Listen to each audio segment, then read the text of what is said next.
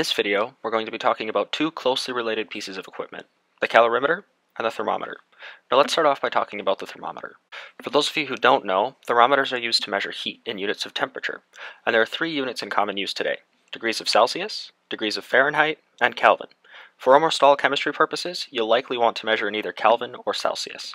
Thermometers can come in many shapes and sizes and with many different methods of measurement, but the most common types of thermometers in use are the electronic thermometer and the glass and liquid thermometer, which cost about $30 and $5 respectively. Now these types of thermometers work through contact, so simply place the end of the thermometer on or in the object you want to measure and then read the value. Most electronic thermometers will display their reading on an LED display, making them very easy to read. Just be sure that the thermometer is set to the correct units you want to measure. Glass and fluid thermometers work a little differently, with small markings at set intervals to show the temperature. Now you can read the temperature of a glass and fluid thermometer kind of like you read a graduated cylinder. You just need to wait for the colored fluid inside to reach a consistent, stable level, and then read the black mark closest to the top surface of the fluid.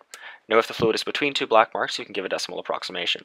Temperature, of course, can be used for many applications in chemistry, including finding the enthalpy of a reaction, activation energy of a reaction, heat capacity of a substance, and much more. However, in order to get an accurate reading on the temperature change of a system, we'll need to use a calorimeter.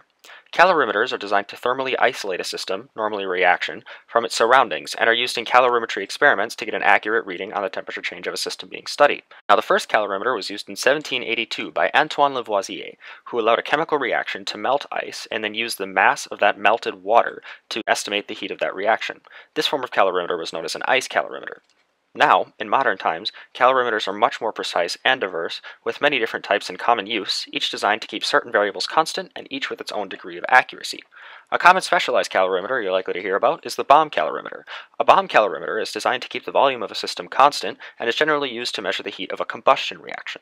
A calorimeter can cost anywhere from $15 to a few $1,000s, depending on the type, but you can make your own general calorimeter using household items for less than $1. A reasonably accurate calorimeter can be made by nesting two styrene reaction vessels, also known as styrofoam cups, together and closing off the top with some sort of cover, like what you see here. The inside cup would generally be filled with water, and the system being studied would be placed in that water with a simple thermometer to measure the temperature. To use this type of calorimeter, you take the temperature of the solution before any reaction takes place, and then add all necessary reactants, put the cover on top, and take the temperature once the reaction is finished. To find the change in temperature, you simply subtract the final temperature from the initial temperature. Now, with your knowledge of thermometers and calorimeters, you can explore a whole new world of thermochemistry. Just remember, always take proper safety measures when dealing with very hot or very cold substances.